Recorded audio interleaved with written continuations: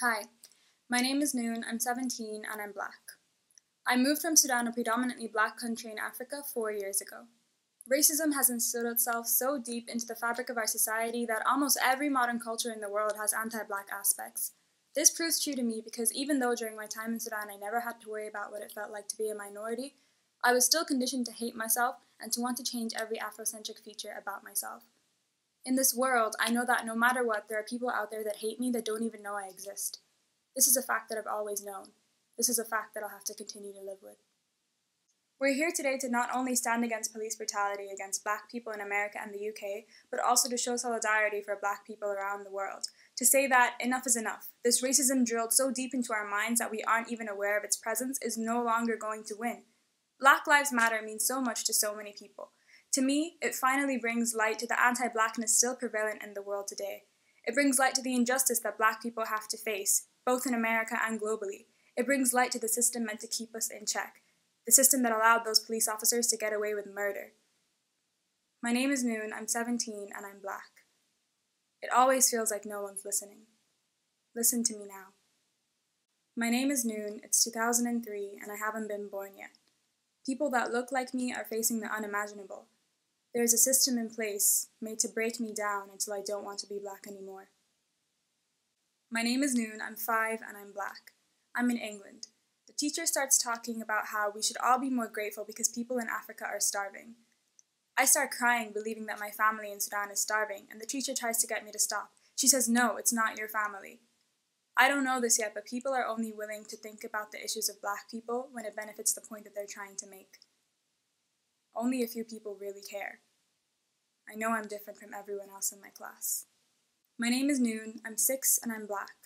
I'm called to the office because they want to know how to spell my older sister's name. A girl in my class told her that she didn't want a piggyback ride from her because her skin was made of poo, and now she's being made to write an apology letter to her. At the time, it's entertainment and I laugh. I know exactly what she meant, but I still laugh. A few years later, I'm not laughing anymore. My name is Noon, I'm 7 and I'm black. I'm in Sudan now. Everyone looks like me. My uncle asks us if we're jealous of our cousin because her skin is lighter than ours. My cousin was 6 months old at the time. It doesn't make sense at first, but slowly it begins to. I don't know this yet, but this is where I begin to hate myself. My name is Noon, I'm 8 and I'm black. I refuse to admit to the fact that I'm Sudanese. I say, by the law, I'm Irish because of my passport. It's disgusting to me for some reason to admit to my heritage. For some reason, it's better to admit to be European than it is to be African. You know the reason. My name is Noon, I'm 9 and I'm black. There's a girl in my year who's white. Everybody loves her, everybody wants to be her friend, all the boys are simping over her. She says to me, if you're Irish, then why is your hair like that? In my mind, I know that all the boys like her more than me and the other girls because she's white. But also in my mind, that makes complete sense. My name is Noon, I'm 10 and I'm black. My grandma relaxes my hair for the first time as a gift for my birthday. She says it looks a lot better now. She doesn't relax my sister's, it's not as curly. I'm happy to no longer have ugly, curly hair. I get many compliments. I don't know this yet, but I'm going to regret this a lot when I'm older. I relaxed my hair for the next 3 years. There was nothing ever wrong with my hair. My name is Noon, I'm 11 and I'm black. I'm becoming much more aware of racism, I'm becoming much more aware of what the real world is like. And I'm 11. I'm 11. But for some reason, I still relax my hair and a part of me still wants to be white. I completely cut off anything that is stereotypically black. I think I'm better than my classmates because I don't listen to rap. My teacher, who is white, says that he is sick of people blaming the issues on Africa on white people. I'm angry, but I can't find the words to express why.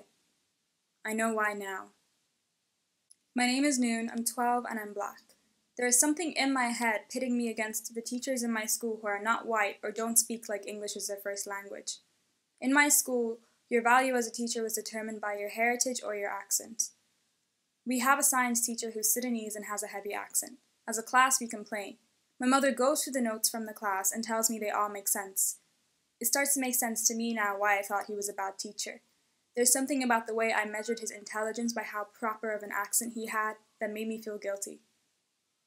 I'm still guilty. My name is Noon, I'm 13 and I'm black. I know all these things about racism now. I know all these things about what's right and wrong. I'm opinionated, I know my morals, and I'm 13. All the boys in my year like white girls. They send pictures of them into our year group chat, and even though I say racism is bad, I'm glad to be black, a part of me still wishes I was white. In my mind, I will never have to deal with anything more than the hatred I have for myself. I live in Sudan and everyone looks like me. The end of that summer, I moved to Ireland. I spent hours upon hours looking up black people in Ireland, racism in Ireland, Islamophobia in Ireland. Have you ever had to look that up?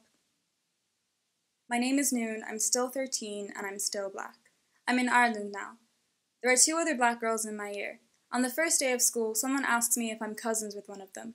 I had never met them before in my life. People are impressed that me from Africa is so well-spoken, so educated, so literate.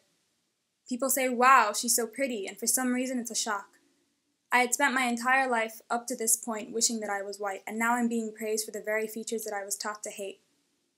I know my ideals and they are set in stone. I will not let anyone disrespect me, and I will not let anyone use the N-word. We read of mice and men in class. Everyone says the N-word. My name is Noon, I'm 14, and I'm black. People, my friends even, have said the N-word to me, and I have had to let it slide. I want to conform. I want to not make people uncomfortable with my discomfort. I say, don't say that, quietly. I let my white friends defend me because it's easier when they do it than when I do. I'm reminded every day by myself that I'm different. All my rage and bitterness are kept within myself. Maybe it's because I was never particularly used to being a minority. I go to my history class. They skip over slavery. It's not in the curriculum. I say, what the fuck?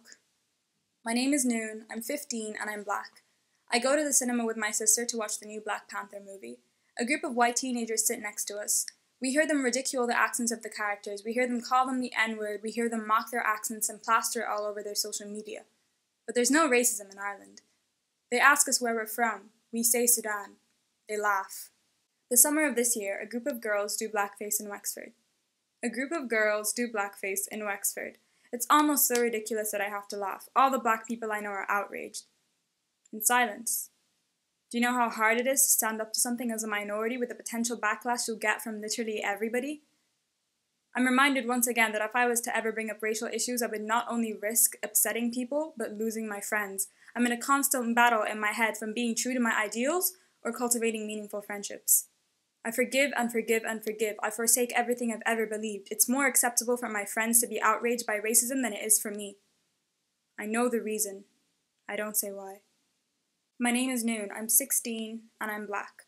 I've heard the N-word so many times that I'm no longer even surprised when I hear people say it. There's a certain exhaustion that comes with every reaction I have to yet another person here being racist. I've heard all the jokes. I'm not laughing. I don't want to do it anymore.